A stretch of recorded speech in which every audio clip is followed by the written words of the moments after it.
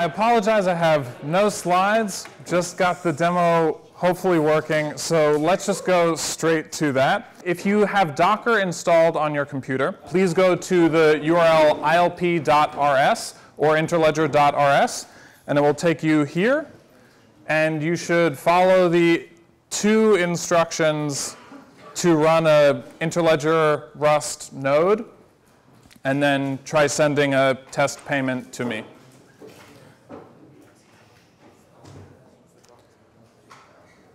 And then once someone has done that, I'll start explaining what is going on. What's the link again?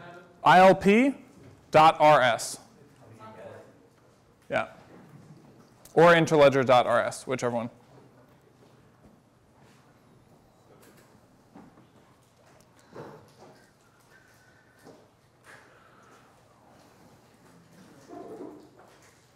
So these are the... Which country is that? Serbia. Serbian domain registrars love Rust projects. And Rust projects love Serbian domain registrars because you get that perfect short domain. Interledger RS is a fully rewritten implementation of the whole Interledger protocol stack in Rust. So I'm going to talk a little bit about why Rust is awesome and why you should switch to using it for everything. If you haven't already interacted with any people that are really into Rust, then let me be the first to try to indoctrinate you. Also, I'll give a little bit on why Rust is really great, and then talk a little bit about the design of this implementation and what kind of dark magic is going on behind the scenes to make this node, like Interledger node thing work that some of you may be trying to run right now. Hopefully not trying, hopefully running. Okay, so how many people have heard of Rust? Cool. How many people have tried using it? All right. So Rust is a systems programming language developed by Mozilla.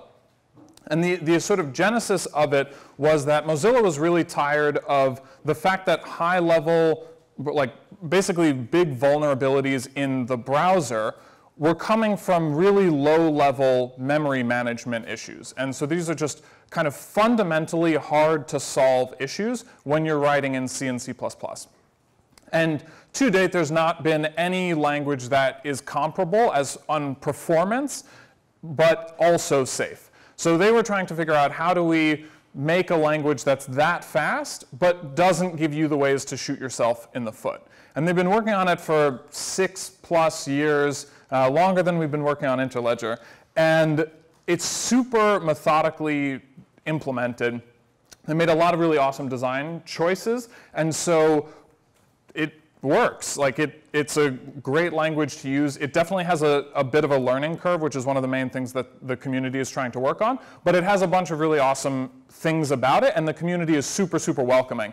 When we've been discussing governance and stuff, I keep bringing up like, well, we should just copy how Rust does things, because they have a really good structure for the project. And so one of the things I love about it is that it's this very low-level, intense kind of language, but with a community that emphasizes being really welcoming. And so unlike the reputation of the C++ community is a bit like if you ask a question, the response you'll get on Stack Overflow is like, did you even read the manual? You get pushed away. With Rust, the community tries to be super, super welcoming. And one of my favorite examples of the extent they go to this is whenever you propose a change to the language, one of the main sections in the RFCs is often like code ergonomics, with the idea of when a new developer approaches this feature, how natural will it feel to them without being super familiar with it already? And so like that's sort of baked into the thinking, which is just really, really awesome. So they're working very hard on smoothing out all the kinks for learning it, but it's a really great language, and I think it's going to take over a lot of stuff. So that's on Rust. Happy to chat more about that and sort of specifics of why it's great. Interledger RS. So the idea behind this implementation was twofold. One, to try to make a really, really high performance and scalable implementation of Interledger. We've had a lot of conversations in the community about scaling Interledger stuff. So this is a kind of a different different take on some of the key design decisions, and then also written in a language that is designed to be really, really fast. So side note, I haven't done performance testing on this, but I very much look forward to somebody trying out performance testing on the different implementations, and I'm willing to bet money on Rust winning out, but let's see. So I'll take you through a little bit. By the way, is anybody running those instructions? Did it work? Yeah, the payment went through. Nice. Well, that's great. So maybe I'll switch over to explain what happened with this Interledger node thing. So when you run this bundle, what it's actually running is there's a single Docker image that contains the Rust, all of the Rust components bundled up, as well as an XRP-based settlement engine, and I'll go into exactly what that's doing, and an instance of Redis. And so that's all bundled up, and you run that really easily. That is connecting automatically to a Bootstrap node that's running on my laptop, janky demo thing, but theoretically that would be just, there would be Bootstrap nodes just running properly. I just didn't have time to set that up. So you automatically connect. It peers automatically with that node. They broadcast routing information to one another, and then you're on the network. How it works with the settlement, so this is using on-ledger XRP settlement for the moment. I am planning on adding more, and yeah, we can talk about how that works. But basically, every time it needs to settle, it just sends a simple on-ledger XRP transfer. In this case, it's all testnet money. So you've generated a new account, peered with my node connector, and then, yeah, you've sent it. So what this node contains is this is all of the Interledger components. This is a connector, sender, and receiver, and also has an API to access it. So I'll actually go through. So over here in this like scrolling text thing, on the left is the main node that everybody's connected to, and then on the right I have my node. So if I'm going to just show you some of the API endpoints that the nodes expose. I promise better API docs shortly. This is a local endpoint on my node, just the /pay endpoint, and I can send the SPSP receiver and the source amount. So for the people that got it working, this was the API call that they were doing. It's a little slow because it's running over local time. OK, so that worked. Yeah. So what that did is that sent an HTTP API call to my node to initiate an SPSP transfer. That went and queried the Bootstrap node, because that's what it's sending to for now. Got the SPSP details, sent off an ILP payment under the hood. Another API endpoint is for querying accounts. So a key feature of this implementation is that the idea of an account is a first-class citizen, and I will give credit to Adrian for that idea, who pushed that idea a lot, and I'm a really, really big fan of it now. So kind of the whole package understands this idea of an account, which makes a lot of things a lot easier to deal with than when it's sort of, that idea is sort of buried in plugins, which was the previous way of doing it. So just to give you a sense of what the accounts, they have a bunch of static configuration. So there's the ILP address, there's authentication details, the minimum balance they can have, so things of that nature. And you can update accounts just by posting or doing a HTTP post or put to that API endpoint and update the configuration. When you're doing when your node is connecting to mine, there's like prepaid accounts. So what my node is enforcing is that you have to actually send me some money before I let you sign up for an account. But once you have sent me some money, I kind of put that in a little bucket that's like, oh, I've gotten money from this address. I don't know which account that was for yet. Then when you come to create an account, I say, oh, that was for you. Great. Now your account has balance, and you've created an account with me. I also have an admin API endpoint to just create accounts. So this is what like peering would look like in a more manual way, is just I send an admin API call to my node to add you as a peer. And then I can look at all the accounts on the node. if I can check the routing table. So that's another kind of nice thing. So you can just check what is the node's view of its routing table right now. Those are the account IDs. So it says the prefix that it's going to, and then which account that gets forwarded to. This is the SPSP endpoint, so when you want to send money to any one of the accounts, there's kind of a default account that if you just put in the payment pointer version of this, it'll send to one account, but you can also send to specific accounts. Yeah, so if you want to send to account 1, you can do /SPSP/1. So you can send to any one of the accounts on there. So this is the Bootstrap node. So this one has quite a few more accounts. There are probably even more now that other people have signed up. Yeah, so there's a bunch of nodes. And so these are the details for each of the nodes that have connected. And yeah, if I want to update one of the routes, I can just post or put to routes/static and then the prefix that I want to set, and then that will be set, and that will both be set locally and then also propagated to the peers. That's all for the API right now. I'm going to show dive a little bit into how this implementation works and how it's different. Certain API endpoints are admin only and other ones are not. So like the SPSP endpoint can be queried by anybody because they want to be able to get the details.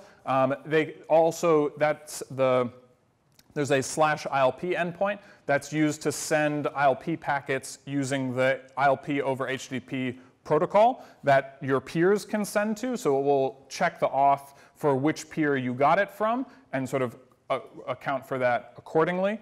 And then there's the admin endpoint. So the question is, both Rafiki and Interledger RS are talking about this idea of a settlement engine. Is it the same one, and is there a plan to to standardize that? I think we're working off of similar ideas, but not exactly the same.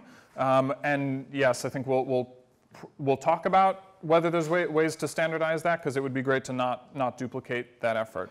For reasons I'll explain in a second, the way that Interledger RS does settlement is fairly tightly coupled to some other things within the implementation that I think are quite good pieces of the design. But let me explain how it works. So again, apologies for no slides. Don't try to read this. I don't even know if it's helpful to put that up there. You can read this afterwards. Yeah, maybe it's less helpful. Never mind. So just look at me. Don't look at the text. So the Interledger RS is designed around this concept of services. This is an idea that I copied directly from another project in the Rust ecosystem, which is built around these modular services. So what a service is it's a thing that you make a request to, and it asynchronously gives you a response. Now, the framework that I was copying from is doing that in a very, very generic way. So it's just like, it's meant for modeling any type of request-response-based protocol. Interledger is a more particular kind of request-response-based protocol, and so the Interledger RS implementation uses specific types of services.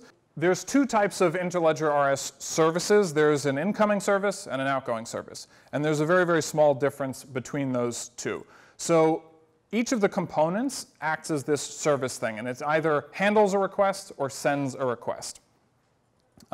So it returns a future, which is the Rust like async thing. The incoming request looks like this. It has a from account and the Interledger prepare packet, and the outgoing request has a from account, a to account, and a prepare packet. And that's kind of the core abstraction that this whole implementation uses. What I really like about this is that every single one of the components in this implementation implements this pattern. What that allows me to do is chain them together in two ways. So what is an account in this framing? An account is a relationship with one other party. And that has some different parameters, like how you talk to them, the credit limit that you have with them, maybe some settlement details. So the sender would have in their node an account that represents the connector, and the connector has an account that represents the sender, and the connector has another account that represents the next connector. Okay, yeah. So this is sort of the core thing for describing who we're interacting with. One thing I really, really like about the way this is set up are the services chained in one process, or are they doing RPC or sending messages between one another as different processes. So there's a section in the architecture description called monolith or microservices. And the thing that's really cool about this setup is that you can have it either way. So if you want to run it as one big monolith, so if you want to run it as a monolith, so that's like one process, nice to manage, that's what that Interledger node bundle is. And so I'll show you how that is set up. That's in the Interledger package. There's a method called run node Redis, which uses Redis as a backend. And what you can hopefully see here is the way these services are chained together. So at the very top, we create a BTP server. So this implementation speaks both BTP and ILP over HTTP. So we create a BTP service. Then we wrap that in a validator service. And so what the validator is doing is checking things like, does the pre-image that you get match the condition? Is the packet expired? Things like that. Then you wrap that in an expiry shortener service. So each of these components exposes the exact same API, and so you can bundle them up in this way, where you just wrap one in the other. So we wrap that in an expiry shortener service, so when we pass on a packet, we're going to reduce the amount of the expiry for that packet. Then we have a stream receiver service. So this is another kind of neat part. This is both a connector and a stream receiver. And so what this stream receiver service does is check if a given packet that's coming through was a stream packet that we can process. If so, it will just fulfill it right away rather than passing it on. Then we have an exchange rate and balance service. So this checks the exchange, applies the exchange rates, updates the balances, etc. Obviously rejects it if the balance would exceed the limit. We then have a router. So I mentioned that there's these incoming services which have the from and the prepare packet, and the outgoing service which has from, to, and prepare. And so the router is the thing that looks at the routing table and figures out which account are we sending to next, and then transforms it from an incoming request to a so-called outgoing request. Then once we've passed the router, we go to the CCP route manager, which is an implementation of the connector-to-connector protocol that I think works all right, which is surprising given that it was implemented in one weekend with a lot of help from Taiga's write-up of the connector-to-connector protocol. If you try to implement the connector-to-connector protocol, it is very difficult to figure it out from the code, and it was. It's one of those things where you have to bounce around a bunch to figure out where things are going, and it was unbelievably helpful to have that write-up, which Taiga put together based on reading the code, which is amazing. So really big shout out for that, and thank you for that. So really helpful. So this implements the CCP route protocol. So this is a routing protocol manager. Notice that just like in Rafiki, that's separate from the router itself. So the router just looks at, I have this routing table, and I'm very quickly just applying like which is the next hop for this packet. And the route manager is the thing that can populate the underlying routing table based on getting broadcasts from peers. And that could be much more complex, like have much more complex logic. We can work on more secure routing protocols, et cetera, that this type of component could speak. The next thing is an ILDCP service. So that handles incoming. So ILDCP is the dynamic configuration protocol, which clients can use to query information about their account with a connector. Max packet amount, validator, you get the idea. Okay, so these are all chained services together. Now, these services can also be run as separate microservices. And I'll just give a small example of that with the run SPSP server HTTP. So this one is quite a bit simpler. So this only has the HTTP server service, which takes incoming HTTP or ILP over HTTP requests, turns them into this internal abstraction of the request, and then passes it through the router, ILDCP service, validator, and then the SPSP and stream bits. So you can basically take all of these components and run them separately. So one of the things that I'm planning on doing is both having one package where you can just run all of these in one process, and it's very, very easy to use, as you've hopefully now experienced. And then a separate way of running it where you'd split out every single one of the services and then use Kubernetes or something like that to manage them as microservices and then have them scale nicely with one another. Big thank you to DJ for implementing another really cool feature, which is zero-copy ILP packet forwarding. So when you take in an Interledger packet, we specifically made it so that the connector has to change exactly 2 fields before they forward a prepare packet, which are the amount and expiry. And we specifically made both of those fixed length so that they could be updated in place without copying the whole thing over. So this implementation actually implements that. And so when you take in a packet, there's no copying of the data in it, and you just pass it on through, which is pretty neat. And so the amount of like serialization, deserialization is much, much less. Rust also makes it really nice to work with just looking at a view, an immutable view of some bytes, and then passing that around. The question was like, what's the protocol used between the different components? Right now, I would just say HTTP because it's there and we have it, whatever. We could obviously switch to something lower level. I'm just sort of anxious to spend less time implementing and re-implementing bilateral protocols. One kind of specific idea that I approached this with was that there should not be anything that's instantiated per account or per request.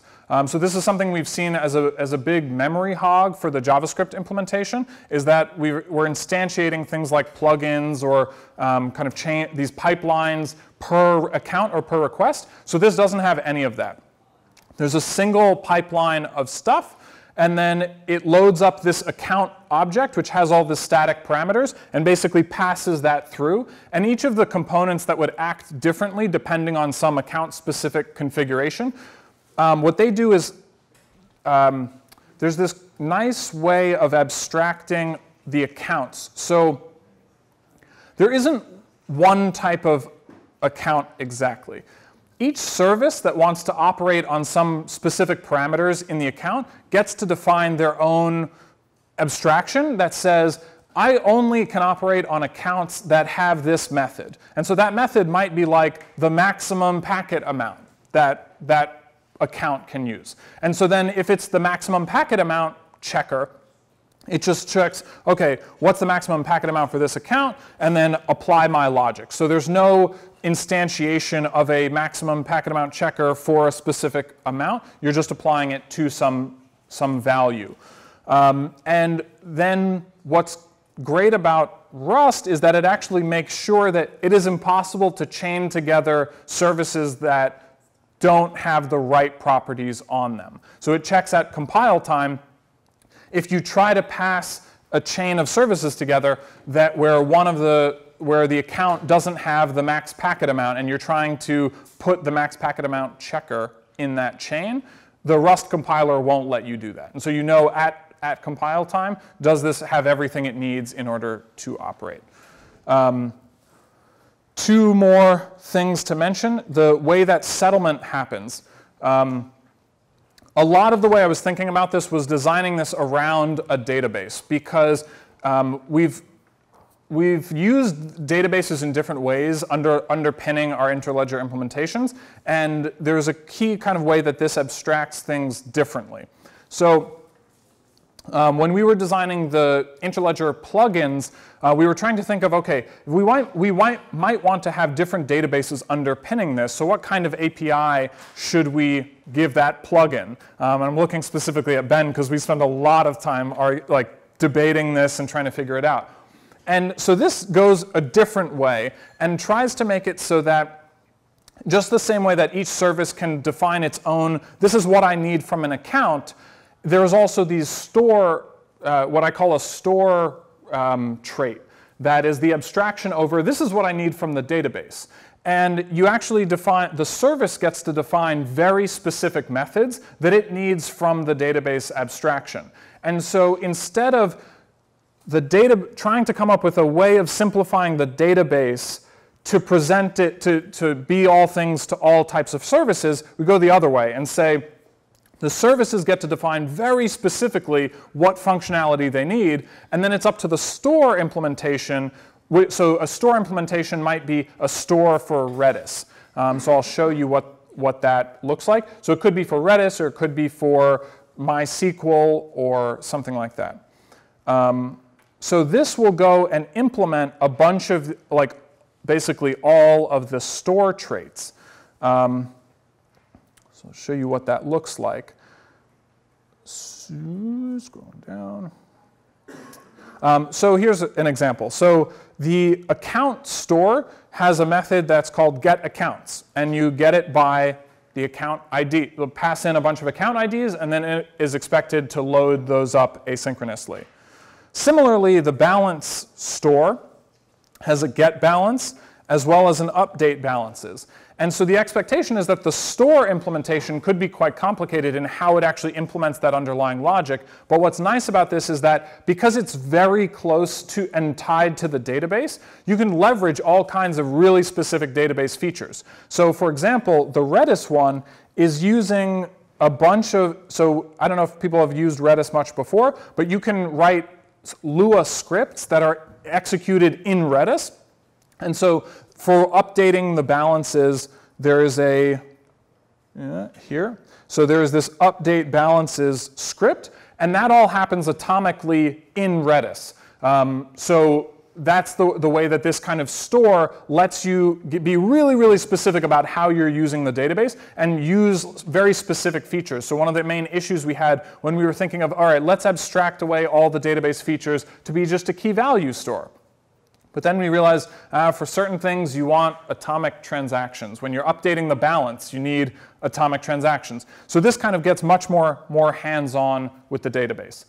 The other thing that I'll mention about, or the other thing about this is a lot of the account configuration is actually stored in the database. So we've had a lot of complaints about the fact that a lot of the JavaScript configuration is defined in the config file. So if you want to update it, you need to reload the connector.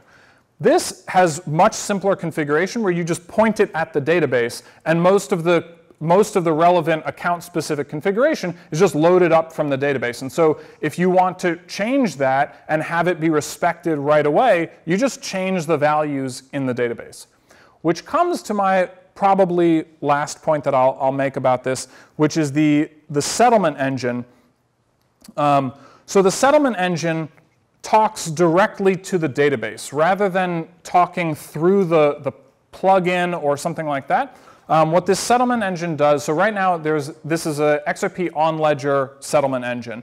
And so if you send me a payment, which everyone who ran a node automatically sends an on-ledger transfer to my node, the settlement engine will look at which account did it get that from, and then update the balance in the database accordingly. So it talks directly to the database, which means that you can very easily just scale out, have a ton of different connector nodes talking to the same database, and then the things like the balance changes will be propagated, or routing updates will be propagated automatically to all of them. This is the thing where the settlement engine is fairly tied to the store implementation because of things like where does it store the balances, and what's the key that it uses, that type of thing. The other potential downside with this, although I think it's okay, is that the settlement engines would have to be written to talk to specific database implementations. That means there's more work to be done on like the database integration. I think that's probably okay because there's not too many different databases you'd want to use, but maybe once I've done that, then I'll get really tired of it. And yeah, so there's always some lift when you're trying to talk to different databases. So yeah. Yeah, so my comment on a higher level was, for both designs that sort of use the database as the communication between the connector and the settlement engine is, oftentimes that's considered an anti-pattern to use the database as the communication for precisely this reason. It's very hard to standardize what that interface looks like. And so you basically have this like huge interface surface, and it doesn't enable it very easily to be standardized or reused. Yeah, it's a fair point. So there's potentially some downside to having different components talking to the database because it's hard to standardize that. One of the things that I was thinking about was that one of the reasons to separate the clearing components like the Interledger connector bit and the settlement engine is based on like the number of packets each has to process. And so it's super important that the Interledger packet processing is horizontally scalable because you can get hit by just a flood of packets. And one of the things is that the settlement engine may not be as performant. And one of the specific reasons that I ran into was I went down the road of trying to implement the settlement engine in Rust and immediately gave up because talking to blockchains is horrible, and talking to them if there's no SDK in the language that you're using is like my worst nightmare. And so I was like, forget this, I'm just going to use a JavaScript-based settlement engine, which is not a problem if the settlement engine doesn't get messages from the outside. Because right now, all the settlement engine is doing is watching the XRP ledger in this case, processing incoming transactions, and then sending outgoing transactions. And there's no communication with the outside, and so there's no chance that someone can DOS the settlement engine component, which is a really important consideration, is like, can your settlement engine be DOSed? And then my idea was that if you're processing payment channel claims, you would have that little bit ideally in Rust so that you could have the part that's processing incoming messages sent from the outside in this very high performance scalable thing. Just as a clarification, like I wasn't arguing against separating those two components. I think that's a great design choice. It's just maybe we can come up with an HTTP API instead of communicating through the database. Potentially, yeah. So potentially have one of them speak to the database and then one of them have an HTTP API they communicate. Yeah, we could definitely chat about that. The advantage being that if we do that in Rafiki as well, like we could have the same settlement engine for both connectors. I'm down. When it comes to the services acting on accounts, do different services have like a way of saying that, like, do you have access control at that level? Do you have like the service is only able to access this part of the account and this service is only able to do this thing with the account? Good question. Yeah, so is there access control for each of these services? Not exactly. I mean, all of these services are kind of run by the same entity, so they aren't, it's not like, well, to be honest, I haven't really thought about whether they would need different things. Because each of the services defines like the specific API that it wants, it actually only has access to those bits of data, but that's not really thought of from like a security standpoint, more just from you only have access to what you ask for. But a service can say, I also want access to this other trait as well. One more thing to mention with the talking to the database, the other thing that this does is there's a Interledger API component of this that is the thing that implements all of these HTTP endpoints. And so this is the thing, this also talks directly to the database. And so when you instantiate the API, you pass it a specific type of store. So this would be like the Redis store. And then it makes these different API calls to the database. And so just like all of the other services, it defines specific things that it wants from the database, which in practice is much more, there's a lot more to the API than a lot of these other things. But what again is nice about kind of assuming that you have this tight level of control over it is that you could add API endpoints for things like check the routes that I have or check the balances, because you're assuming that the implementation of the store knows where all of that stuff is. If there's specific keys that's stored under, you can have different store traits that are exposing the same information to different services in different ways. So like the routing table is exposed both to the router, which just looks at, like this is my current routing table, let me pass on packets. It also exposes it with the ability to modify it to the connector-to-connector protocol service, which can modify the internal routing table. And it also exposes it to the API. So the API can both query it and update it. I think I'll sort of... It would be good to, like, at some level, standardize that API as well, because what would be great is something like MoneyD GUI could point at, any connector implementation, and those admin APIs are similar enough that like the GUI layer works on all of them. Yeah, so one of the things that David Fueling, who I think had to leave unfortunately, but he's been working on trying to put together like what would an HTTP API for an Interledger node look like, and we've been having some back and forth on that. So the idea would be to have some kind of interface that a bunch of different implementations could all implement the same API to interact with it. And this is one of the things that I think would make our tools a lot easier to use. So in my view, a big challenge that we've had is that I think did a good job of splitting out all the different components so that they are separate and that it makes it possible for them to be developed separately. But then from a developer experience point of view, if you come to the Interledger project, you're faced with, I think the Interledger.js org has 60-something, last I checked, repos. And so you're kind of like, what do I look at? Where do I go? And it's very, very unclear like which of these components you should use. And so I think it's useful now that a lot of the core protocols are more standardized to have kind of a little bit more bundled stuff. How much of your code base ended up being unsafe as compared to safe Rust? How much of the code is unsafe versus safe Rust? I didn't use the keyword unsafe a single time. Which I'll just say, so for those who don't know Rust well, the Rust key thing is this safety feature, but they allow you to turn off certain aspects if there are specific ways that the developer is saying, actually, I know better than the compiler in this way, and I want to do something in this way. In earlier versions of Rust, you basically had to turn it unsafe all the time because there was just a lot of stuff the compiler wouldn't let you do. They've fixed most of those issues, so I haven't found a single case where I needed it. There's a possibility that some of the libraries use it under the hood, but the assumption is that they use that responsibly. Use unsafe responsibly. Last question? That's a wrap. All right, thank you all for listening. Happy to chat about it more.